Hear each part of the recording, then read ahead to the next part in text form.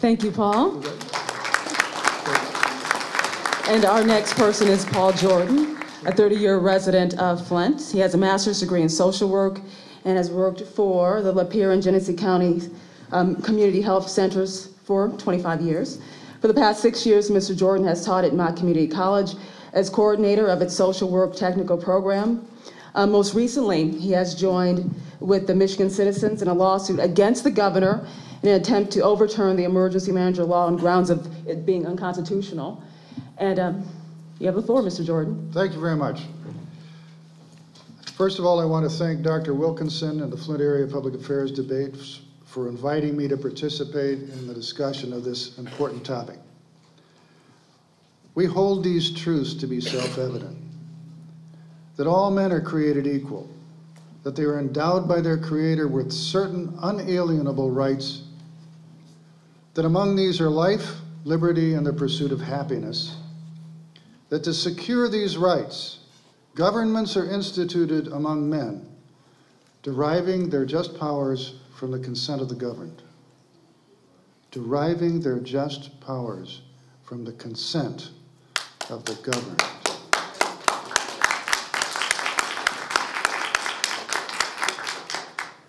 These are powerful words, important ideas. These are not sentiments to be reserved only for 4th of July celebrations, intoned once before being tucked away for another year like Christmas decorations. These words are at the heart of what it means to be American. These are holy words. I believe in the truth behind these words, and I bet you do too. In our system of government, a constitution is a covenant formed by the people that defines the limits of what that government may do. A state or federal government has only the powers that the people have granted to it under the Constitution.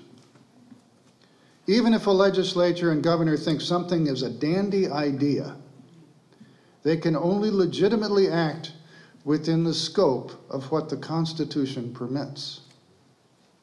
Our continuing liberty depends upon the enforcement of that principle. I'm one of 28 citizens who are challenging the constitutionality of Michigan's emergency manager law, as you've heard. I must admit that before June 22nd, I had never read the Michigan Constitution. But since then, I've read it several times. In our lawsuit, we contend that the people of Michigan have a right under our Constitution to representative government, and the emergency manager law denies that right.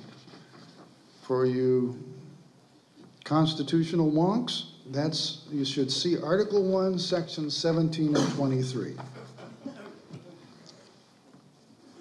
Isn't it strange that we even have to expressly assert that we have a right to a representative government in a lawsuit? Isn't that weird? Isn't it obvious? There are 4 other ways in which our lawsuit claims that this law is unconstitutional. It unconstitutionally delegates legislative authority to emergency managers who are representatives of the executive branch in violation of the separation of powers required by Article 3, Section 2. It violates Article 4, Section 29's reservation of the legislative branch's exclusive authority to pass local ordinances with a 2/3 majority by granting that power to emergency managers. It violates the right of electors of local governments, that's us, to form charters of governments as laid down in Article 7, Section 32, because it gives emergency managers the power to ignore or amend the provisions of local charters.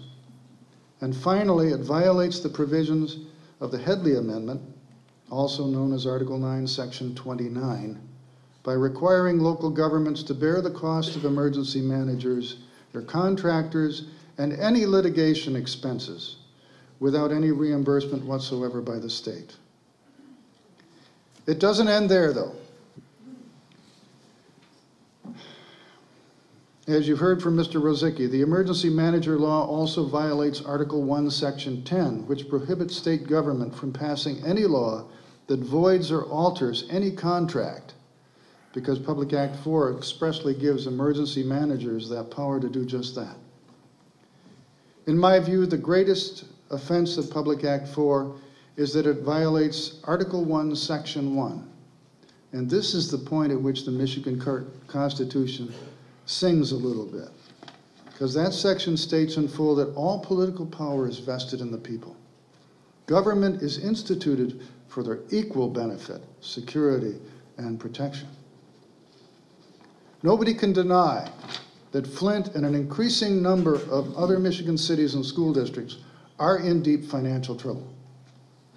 We are in trouble, though, because our property and income tax bases have become so terribly eroded over time, to the point where they cannot support an adequate level of public services. Emergency managers can do nothing to change that basic fact. They can only try to balance the books using the existing declining levels of revenue. This is more than an accounting problem. This is an extremely difficult situation, but dictators in Michigan are not the solution. That's right. That's right. That's